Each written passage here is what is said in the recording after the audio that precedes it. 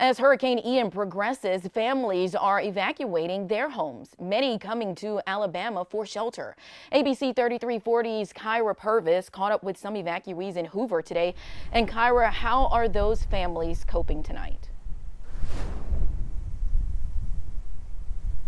Muriel, I'm here at the Hoover Met where hurricane evacuees get the option to stay for free. I spoke with one man who says he's just grateful him and his family are safe.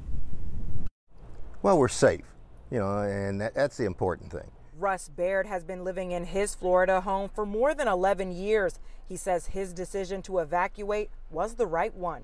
It's hitting now. I'm in constant contact with people who are still back there, and it's hitting our area very hard now. We're in the Bonita Springs, Naples area, and Naples and that area is really flooding badly, and we're getting a lot of wind damage right now as we speak. He says his home has lost all power. He does not know when he or his family will be able to return. We were hopeful to be able to head home on Friday, but we don't know what the situation is going to be there. We really can't go back until we have electricity. Alabama Power plans to step in to help people like Russ get the electricity they need. Right now, that looks like 400 Alabama Power employees and 300 contractors going to support that effort. And the Red Cross will also be stepping in to help those impacted by the storms.